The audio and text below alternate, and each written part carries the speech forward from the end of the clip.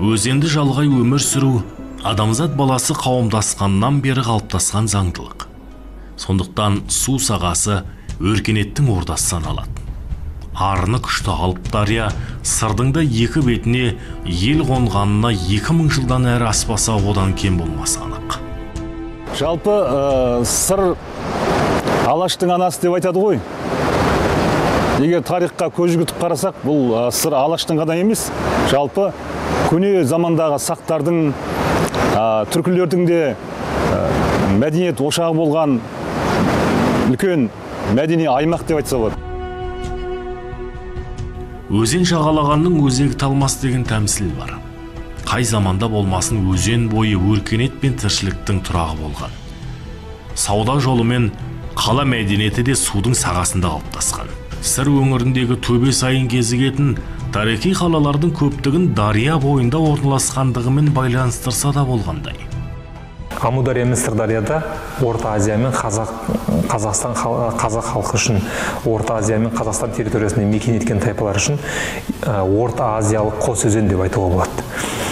Енді сырдың төменгі ағысы деп біз қандай арналарды айтамыз? Сырдың төменгі ағысында біз Іңкәрдарияны, Қарадария, Қалғандария, Тораңғылсай, Нәнсай, Жаңадария, Қуаңдария, Ескі дариялық тақыр деген сияқты Дайрабай, Ащысай, Ащылысай, Көмектісай деген сияқты оннан аса біз арналардың ізі бар. Осы арналардың ізі, бұл егер біз олардың барлығында бірдей арнада су ақпағандығын көреміз. Әр дәуірлерде, әр тарихи кезеңдерде осы арналардың қайсысында су ағады, соның бойында ірі қалалар, ірі қоныстардың пайда болғандығын көреміз. Бұл сан ғасырға сапар шектіретін сауысқандық шатқалы. Таудың тасасындағы суреттер жаңа тас кезеңінен басталып 18 ғасырға дейін кезеңді қамтиды. Яғни, мұнда ең кемі 2000 жылдық тарих таңбаланған. Сақтық салт, құндық ғұрып, түркілік таным, қазақы қалып, бәрі әртүрлі кескінді әспеттелген. Сауысқандық петроглифтері бұл Қаратаудың жартастарына салынған. Тағы айтып отырсақ, мынау ЮНЕСКО-ның тізіміне кірген Алматыда Таңбалтас деген атақты біздің петроглифтеріміз бар. Сонымен пара-пар келетін сондай үлкен археологиялық ескерткіш деп айтсақ болады. Сауысқандықтың тағы бір ерекшелігі бұл бірнеше кезеңді қамтитындығы. Сауысқандықта кейінгі қола дәуірінің жартас суреттерінен бастап, мынау қазақ хандығына дейінгі, яғни қазақ дәуіріне дейінгі, орта ғасырларға дейінгі жартас суреттері бар. Бұндағы сюжеттері, бұндағы суреттердің мазмұнына қарайтын болсаң, сол жердегі, сол дәуірлердегі тарихты меңзейді. Тастағы бейнелердің композициялық құрылымына қарап, құдды кинолента дерсіз. Қадым заманның қасбетін көз алдыңызға келеді. Әр уақыттың әдеп салтын әңгімелеуге мүмкіндік береді. Сауысқандық шатқалында ұзын ырғасы 10 мыңдай сюжет бар деседі. Көбінесе жылқы, түйе, арқар, елік, қасқыр сынды жануарлар және салт атты сарбаздар мен ақылгөй абыздардың бейнелері таңбаланған. Бұл жерде 500 гектар шамасында таңбалтастар белгіленген қазір. Ғалымдар карталап оны қазір өзінің есебіне алды. Бұл жерде арқардың, бұғының, түйенің, жылқы ат мінген адамның бейнелері көп. Сосын бертінде Шыңғысханның заманындағы сүйреп жүретін арбаның, күйме арбалардың суреттері, ішінде қалыңдық отқан суреттер көп кездеседі. Және де аң аулап жүрген бейнелер көп кездеседі осы жерде. Өте айқын әлі сақталған. Ата-бабамыздың сондай зерделілігіне, білгірлігіне осы қарап отырып таңғаламыз. Бізге үлкен тарихтан сыр шертіп, үлкен бейнелер тастап кетіп отыр. Сырдағы қай музейге табан тіресеңізде, ондағы жәдігерлер бұл жерде өркениетті өмір қадым замандарда қалыптасқаннан хабар береді. Мәселен, мынау керамикалық ыдыс. Оның жасалу технологиясынан бұрын бүйіріндегі жазуы қызықтырады. Себебі бұл сыр өңіріндегі ең көне жазу үлгісі. Бұл ерекше бұйым Шіргірабад мәдениетіне тиесілі. Бұл құмыра бүйірінде ойылып жазылған жазбасымен құнды. парсы тілінен аударылғанда Тәңірдің мейірімі түскен деген мағынаны білдіреді. Бұл құмыра негізі Шірік Рабат қаласынан табылған. Біздің заманымызға дейінгі 4-2 ғасырлармен мерзімделеді. Осы құмыра сол уақытта айырбас жолымен, сауда-саттық жолымен Шірік Рабат қалашығына келген болу керек дегенде жорамал бар. Бұл бізге көне парфян жазуының сырдың бойындағы ең көне жазулардың бірі болып тұр. Және бұндағы кейбір әріптер алтын адамнан, есік алтын адамнан табылған алтын күміс тостаған бар ғой. Сол күміс тостағанынан шыққан жазу бар. Әлі күнге дейін белгісіз жазулар бар. Сол жазулардағы әріптерге ұқсайды. Бұл жалпы сол кездегі сақтардың платасы дейміз ғой, сақтар кезеңіндегі таралған әріптер, табылған сөздер болып табылады. Енді бұл нені береді? Бұл Шірік Рабаттың тағы да үлкен рухани орталықтың болғандығын, ондағы жерленген адамдардың басына қойылған ыдыстардағы жазу, бұл сол кезеңдегі жерлеу ғұрпының және жазу сызудан хабар болғандығын білдіріп отыр. Шірік Рабат Сырдарияның аңқасы кепкен арнасы, Жаңадарияның жағалауындағы ең биік төбенің үстінде орын тепкен сақтардың шаһары. Астанасы болған дегенде ақпарат кезіген. Шамамен біздің заманымызға дейін 4-2 ғасырларда іргесі қаланып, біздің заманымыздың 10-13 ғасырына дейін тұрмысы жақсы тұрақ болған. Оны қазба барысында табылған қала орны мен ақсүйектердің обалары айғақтайды. Мұндағы тұрғын үйлер қазіргі деңгейден қалыс емес, бірнеше бөлмеден тұрған. Ал Шірік Рабат ескерткішінің өзі ол қала деп айтуға келмейді. Ол қазір біз оны тұрмын макеті, біз бұны пантеон деп айтып жүрміз. Бірақ қаланың элементтері бар. Ол қандай элемент? Ол фортификация дейміз, ол бекінісі. Бекіністі жүйесі бар қала элементіндегі. Бірақ ішінің барлығы қорым болған, пантеон болған. Бірақ Шірік Рабатпен замандас Бәбіш мола, білесің, баланды екі қалалық оазис, ол ең сырдың бойындағы көне қалалық оазис. Тіпті ол біздің көрші жатқан Шымкент, Түркістан қалаларынан да ең көне. Қазақ даласында алғаш болып қыш өндірісінің қыр-сырын меңгерген яки технологиялық төңкеріс жасаған сыр бойын мекендеген халықтар. Оған Шірік Рабат шаһарынан 40 шақырым қашықтықта орын тепкен шеберлер ауылы дәлел. Аумағы 4 гектардай жерді алып жатқан мекенде саз балшықты күйдіруге арналған пештер мен бұйымдарды сақтайтын қоймалар өте көп. Олар күрделілігімен таң қалдырады. Бұл енді сенсациялық ашу деп айтсақ та болады. Өткен себебі осынша үлкен көздеушілердің арнайы оларды бір жер беріп, оларға бөлек суына көзені ыдыс жасау үшін топырақ керек қой. Оның бірінші ең проблемасы материал ғой. Сол арнайы осы жерді таңдап алу және судың Жаңадария арнасынан арнайы каналды әкеліп, осы көзеушілердің ауылына дейін каналдың тартылуы. Олар көзеушілердің ауылының ішінен өтіп, арнайы бір су қоймасына құйылып, сол жерден олар көзеушілер қажетті суларын алып отырған. Үйлері болған, және шеберханалар болған, және ең ерекше айтатыны бұл пештері. Біздің көршілес ең үлкен көзе өндіретін аймақ бұл Хорезм болды ол кезде. Ол жақта ошақтардың бір формасы кездесуі мүмкін, мысалға шеңбер тәріздес болып келсе, кейбір жерде ошақтарда 4 бұрышты болып келеді. Ал біздің жаңа көзешілер, Бәбіш мола көзешілер ауылында шеңберлі ошақтың да кездесуі және формасы 4 бұрышты болып келетін ошақтардың кездесуі бұл мамандандырылған мамандардың жұмыс жасаған ошақтары болып, пештер болып табылады. Сақ қоғамының тағы бір сарқыты баламасы жоқ баланды кесенесі. Біздің дәуірімізге дейін 4-2 ғасырларға жататын сәулеттік нысанның сәні ерекше, күмбезді болған. Құрылыстың бұл құрылымы ол уақыт үшін жаһандық деңгейдегі жаңалық. Рим территориясындағы алғашқы ескерткіш біздің заманымыздың 1 ғасырында ғана, 1 ғасырмен мерзімделеді. Римдегі, Греция, Рим деген біздің заманымызға дейінгі 7 8 ғасырда Грецияда мәдениет қалыптасты ғой, кейін римдіктер келді. Сонда мысалға солардың өзінде құрылыс өнері дамыған деген Римнің өзінде біздің заманымыздың 1 ғасырында алғашқы күмбезді ескерткіш пайда болды. Ал біздің Қызылорданың территориясында баланды ескерткіші біздің заманымызға дейінгі, яғни олардан 500 жыл бұрын, 600 жыл бұрын ескерткіштің ғимараттың үстін күмбездеп жабу технологиясын пайдаланған.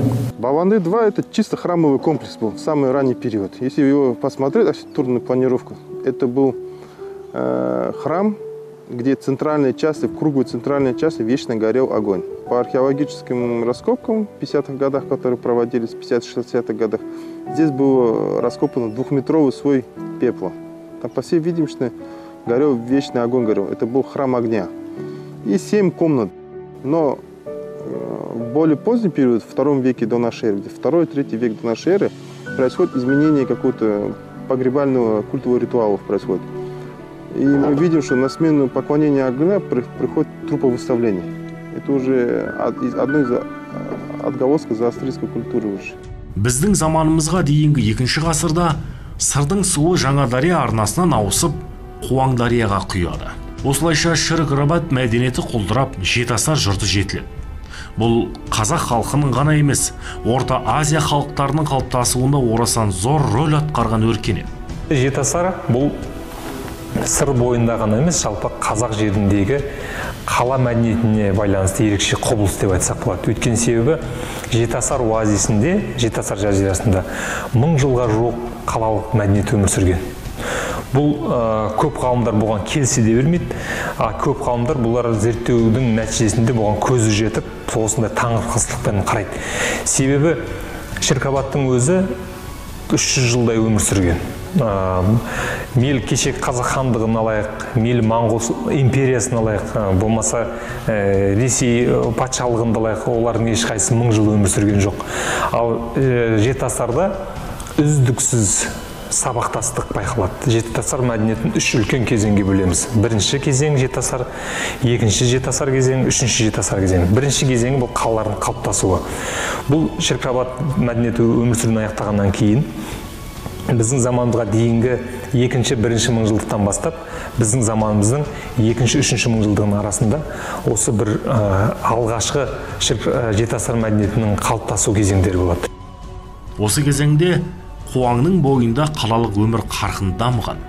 Қазірдің өзінде 50-ге тарта ескі шаһар елге белгілі. Бірақ олардың көбі толық сақталмаған. Құм болып үйіліп құпиясын бүгіп жатыр. Сол себепті жұртшылық оны асарлар деп атайды. Кез келген жетасарлық қала QYZYLORDA арнасының бір бойында орналасады, немесе QYZYLORDAның негізгі арнасынан тартылған үлкен каналдың бойында орналасады.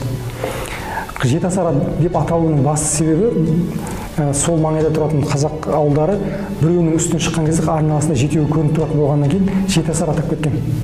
Бұл жерді қаңлылар мекендеген. Көне Қытай жазбаларында қаңлылардың қаласында 600 мыңдай адам тұрады. Әскерлерінің саны 120 мыңға жете қабыл деп жазады.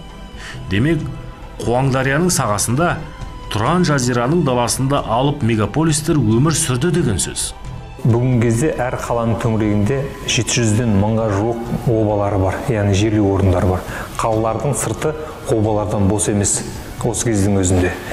Бұл халықтың көп орналасқандығын көрсетеді. Ол кейбір обалар кейбір қорымдар бір-бірінің үстіне түсіп кеткен. Яғни көне замандағы қорымдар оның үстіне келіп, кейінгі замандағы қорымдар жаңағы 1000 жыл бойында халық жерленген ғой. Бұл 1000 жыл бойы халықтың өмір сүргендігін де көрсететін. Енді әскери жағын алатын болсақ, бұл қаланың қорғаныс жүйесінен қарап білуге болады. Бұл осынша қалаларды бүгінгі таңда мысалы кейбір асарлардың биіктігі 25 метрге дейін жетеді. Бүгінгінің өзінде бұл әбден шөгі безілгенде. Ал ол кезеңде одан да биік ірі фортификациялық, яғни қорғаныс жүйесінің болғандығы, бұл әскери қала бейімделген. Жеті асар мәдениетінің жетілген бір қаласы Алтынасар. Ат шаптырым аумақталып жатыр. Айналасы дуалмен қоршалған. Қаланың іргесі қаңлы заманында қаланғанымен дәурен салған дәуірі түркілік кезеңге дейін кеп жетеді. Жетасар мәдениетін екі топқа бөліп қарастырады. шығыс асарлар, батыс асарлар деп. Бұндағы батыс асарлар негізгі тобы болды қаланың. Сол батыс асарлардың орталығы ретінде қарастыруға болады алтын асарды. Ең үлкені батыс асарлар тобының ішінде ең үлкен қала. Қазіргі мысалға 20 гектарға жуық жер алып жатыр. Ол жерде 5 үлкен құрылыс нысандары бар. Үлкен үй, кіші үй, керуен сарай, ғибадатхана сияқты үлкен құрылыс нысандары бар. Алтын асар өзінің өмір сүруі сол жетіасар мәдениетінің ең бірінші бастап қалыптасқаннан бастап ең соңына дейін өмір сүрген алтын асар қаласы. Жетіасар мәдениетіне жататын қалалар 7-9 ғасырдан кейін құлдырай бастайды. Себебі Қуаңдария бойын қуаңшылық жайлайды. Өзеннің бағыты өзгеріп, Сырдарияның қазіргі арнасы қалыптасады. Табиғи құбылыспен бірге өркениетті өз орнына ауыстырады. Осылайша бүгінгі сырдың жағасында сырлы шаһарлар пайда болады. Қуаңдария арнасы құрғап біртіндеп құрғағаннан кейін жетіасар тұрғындары жан-жаққа қарай көше бастайды. Су тартылғаннан кейін, мысалға бір қауым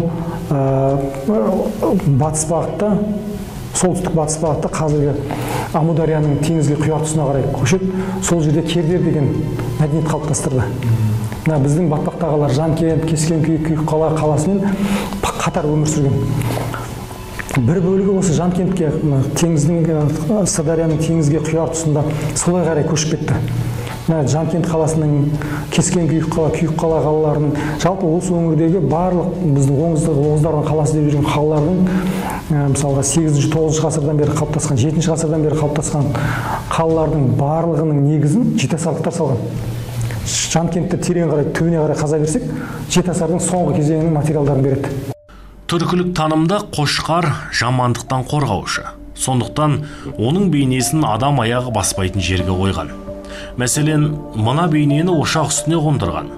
Отбасында береке болсын дегеннің белгісі. Мұндай археологиялық жәдігерлер сыр бойындағы Жанкент мәдениетінде жетіп артылады. Қазіргі күнге дейін қазақ халқы жалпы қой малының өзі сондай құт ретінде қарайды. Қошқарды мысалға түсінде ақ қошқар көрсе, адамдар жақсылыққа жориды. Құрметті қонақ келсе, қой сойып береді. Тағысын тағышы, мысалға бала қатты ауырып қалса, көз тиді деген жағдай болады. Мысалы, қара қойды сойып, соның қанымен немесе соны жаңағы садақаға таратып жіберіп, сондай ырымдар көп кездеседі қазақтың арасында. Бұл сол оғыз заманынан бері келе жатқан, оғыздардан бұрын қалыптасқан дәстүр. Киіз үйдің бүкіл керек жарағының 80% қой жүнінен алынады. Киіз жаңағы сыртқы жабылатын киіз, арқандары, тоқымы барлығы қой жүнінен. Сондықтан қойды олар құтты сондай символ ретінде пайдаланған. Сол себепті қойға байланысты, қойдың қошқар мүйізге байланысты көптеген өздерінде сондай тұмар ретінде қалыптастырады. Мысалға үйдің ішінде жаңағы ошақтың басына қойдың бейнесіндегі торнама қойылады ошақтың басына. Кіріп келген кезде, Жанкент қаласына кіріп келген кезде, ол міндетті түрде адамның көзі бірінші түсетін жерде тұрады. Яғни адам тіл көзден, бәле-жәледен сақтап тұрады деген сондай оларда сенім болған болуы мүмкін. Жанкенттің тұрғындары шаруашылықтың барлық түрімен айналысқан. Шаһар маңынан егін алқаптарының іздері табылады. Ол жерлерден табылған қыш ыдыстардың ішінен бидай, арпа, күріш дақылдарының қалдықтары шыққан. Балыққа ау салып, аңға тұзақ құрғанында археологиялық жәдігерлер айғақтайды. Өзенмен өте қатты тығыз байланыста болған себебі табылған материалдардың арасында біз ау тоқитын, орысша айтқанда катчедек деймін, қазақша үлкен мынандай өзі сүйектен жасалған құрал-саймандар ау тоқуға ыңғайлы, немесе шатасып қалған ауды тарқатуға арналған сондай құралдар болады. Сондай құралдар көптеп кездеседі. Бұл бір. Екіншіден, төменгі қабаттардан қазба жұмысы кезінде балықтың сүйегі көп кездеседі. Мұнда да балықтың сүйегі болғанда жай ғана майда-шүйде шабақтың сүйектері емес, диаметрі 3-5 сантиметр болатын омыртқалары. Сондай балықтардың түрлері кездеседі. Үлкен-үлкен салмағы 100-120 келілік, 160 келілік жайындардың мысалға омыртқасы сондай болады қазіргі кезде. Сондай үлкен сүйектер көп кездеседі. Промысловый, яғни өндірістік неде балық аулайтын болған. Сонымен қатар маң даланы малға толтырғанында анықталып отыр. Осы тұста бір таңғалатыны, олар жылқы, сиыр, түйе сүйектерін құрылыс материалдары ретінде қолданған. Бұл ол уақыт үшін технологиялық прогресс. Етті өте көп пайдаланған. малды көп жеген. Жіліктерін қарасақ, оның тіпті жіліктердің ортасын шағып тұрып, жілік майын алып тұрып жегендігі де көрінеді. Осынша қыстағы шыққан қоқыс дейміз ғой енді, мусорды, қоқысты, олар бір тиімді пайдалану әдісі болған, ол қаланың қабырғасын көтеруде. Яғни қаланың сыртына дуалды пақсаменен, кесекпенен сыртқы қабырғасын көтеріп, ішкі үйлердің қабырғаларын көтере отырып, екеуінің бос қалған ортасына осы қаладан шыққан барлық қоқыстарды салып, нығыздап, мысалға бір жылдығы көтерген жаңағы қоқыстардың жаздың күні болып, жаңағы шаң болып, болмаса аяққа жүруге ыңғайсыз болмас үшін оның бетін балшықпенен құйып бастырып тастаған. Сосын тағы да шыққан кезде ол қоқысты көтере отырып, тағы да оны кесекпенен өріп бастырып тастаған. Ең үстіне бекіністі мұнарасы бар қамалды тұрғызған осының үстіне. Ол яғни бір жағынан қаланың ішіндегі қоқыстардан да құтылудың бір жолы. Екінші жағы бұл құрылыс материалы ретінде ол жақсы пайдаланған. Себебі бұл қоқыстың биіктігі 7-8 метр қалыңдықта. Осы кезде әбден нығыздалып престелгеннің өзінде де 7-8 метр осындай қабатты құрап отыр.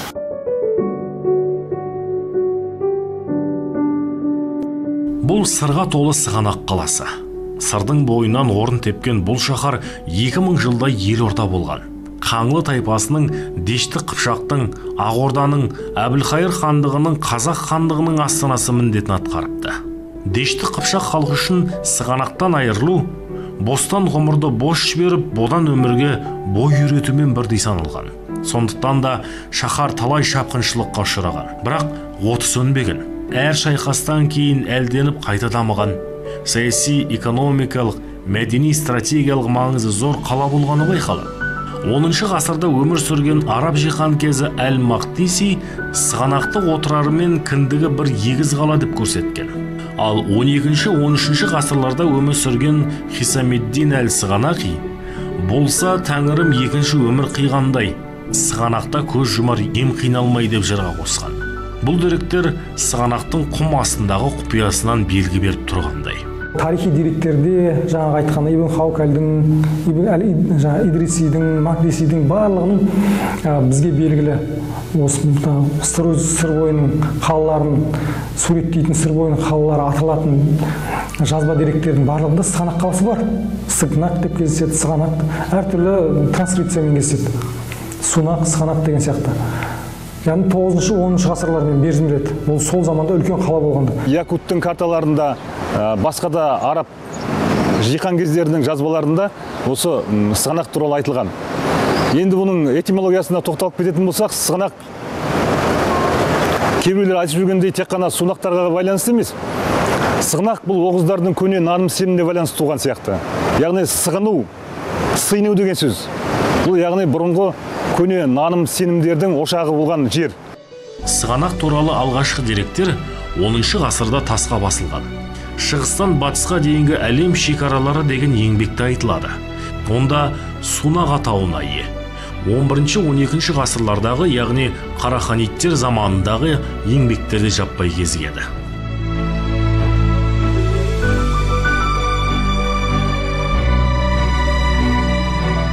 Алтын Орда хандары атқа қонып, тізгін ұстаған сәтте сығанақта теңге соғылған.